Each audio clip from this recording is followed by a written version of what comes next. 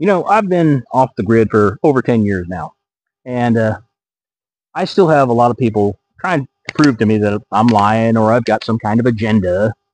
That's not what this channel is about.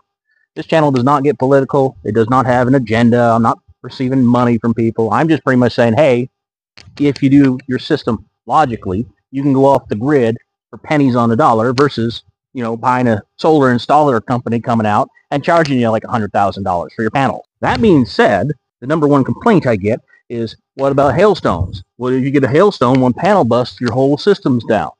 I've already shown people that the solar panels are tougher than what they think, but we do get some hailstones, and there have been panels busted by hailstones. So for today, I figured it'd be interesting if we could test to see how much damage a solar panel can sustain and still produce usable power.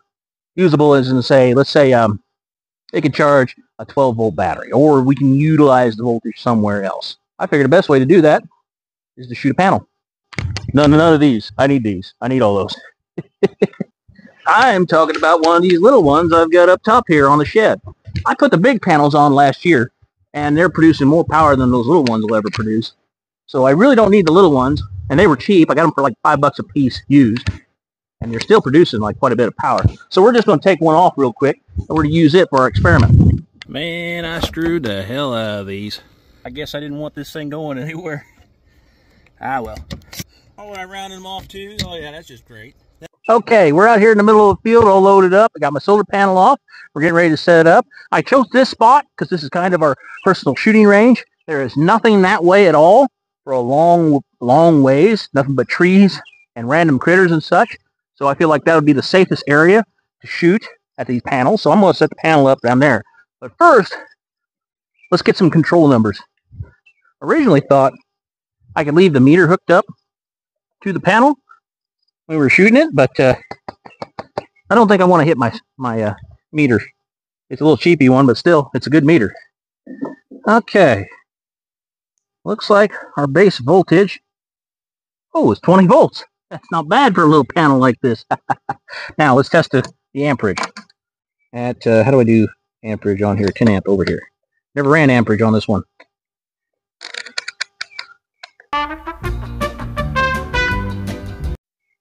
Oh, I'm testing for sine wave. I'm an idiot. At 0.87 of an amp. It looks like it's a 30-watt panel. Power voltage, yada, yada, yada. Okay, so we do have a 30-watt panel making 20 volts at 0.86 amps.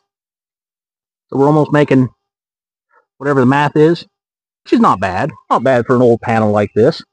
But let's see how much is affected once it breaks. Hang on, I'll be right back.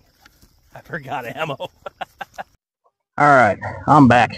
I gotta hurry. I'm running out of sunlight. It's supposed to storm all day tomorrow. You can see how long my shadow's getting.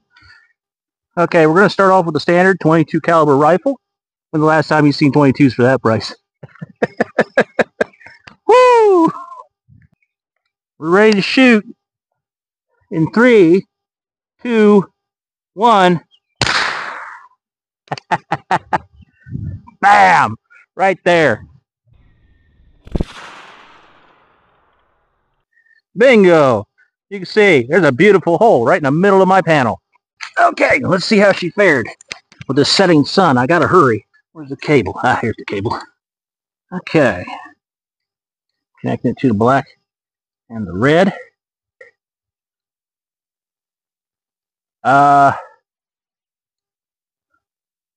What? Okay,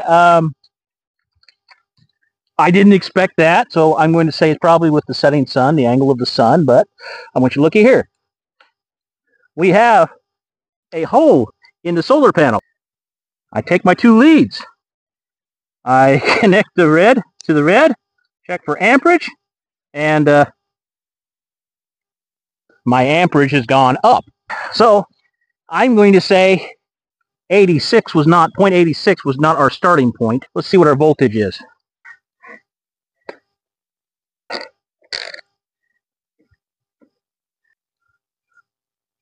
Alright, what's it say? 19.6. 19.6, and I still feel it through my fingers. That's better than what I thought. Okay, so we're going to go 19.6 as our voltage and 1 amp as our current. Let's ramp things up. Okay, we're going to move on to my personal favorite, the 12 gauge Stoeger coach gun, double barrel.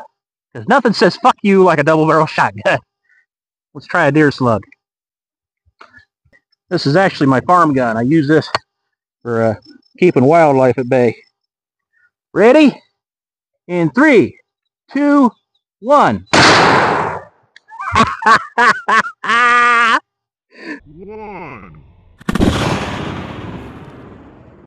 Bam! Oh, oh yeah. Let's go see what it does. Oh man, look at that hole. I was aiming for the bullet hole I put the 22 in. I almost hit it. I don't know where my log went. There was a log back there holding it up. Hold on.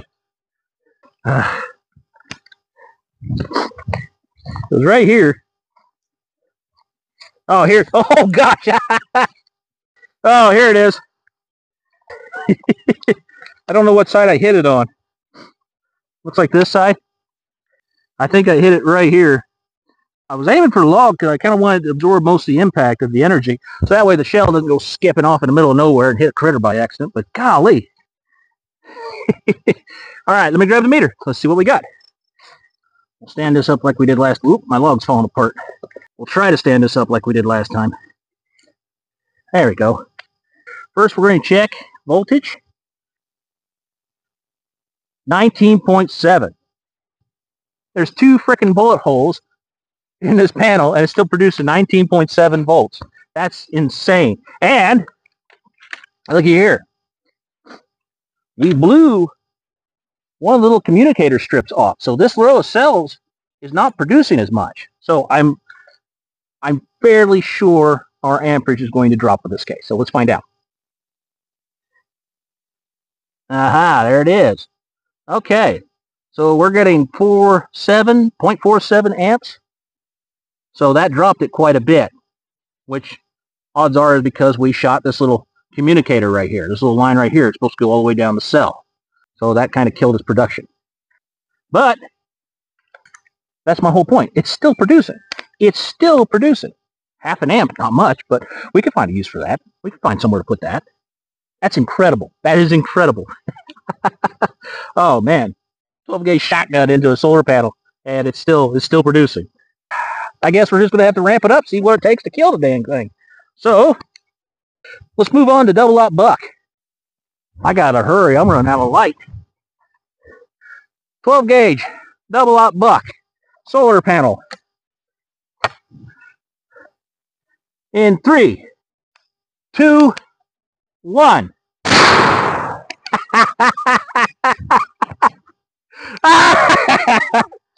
Yeah! Oh man, I love this gun. Oh, nice. All right, let's go see what the damage is. 1. Oh gosh. Oh man, I was hoping it would scatter out more. Oh god, look at this. I skinned the log. Oh, it's right here. It's right here. Oh man. Wow. Wow, look at that. All right, let me grab the meter. We'll try it again and see what we get. All right, amperage. Okay, we have disconnected another communicator right here. You can see the wire coming off, but in seriousness, I could solder that back together, jump that, and make those cells produce, but we're still getting 0.16 amps from the setting sun. 0.17. It's still producing. It's not producing a lot, mind you. It's lost a lot. Let's see what our voltage is. There you go. 19.6. 19.6. Look at this. Come here. Look at this. Look at this. 19.6. It's still getting 19.6 volts. This is still a usable solar panel, and we shot it 3 times. It's busted. It's shattered. I mean, it's got parts against flying off of it. And we're still getting 19.6 voltage. We're still getting like full voltage. And we're still, now granted, we lost a lot of amperage. Every time we shot it, it went down about 50%, didn't it? But we could still make this panel work somewhere. If that's a 100-watt panel, that's roughly 10 watts of power. Not much. But you get what I'm saying. We could still make this panel work, and it's got a bunch of holes in it. Wow. What do we got to do to kill this thing? There's one more thing I want to try before we run out of sun.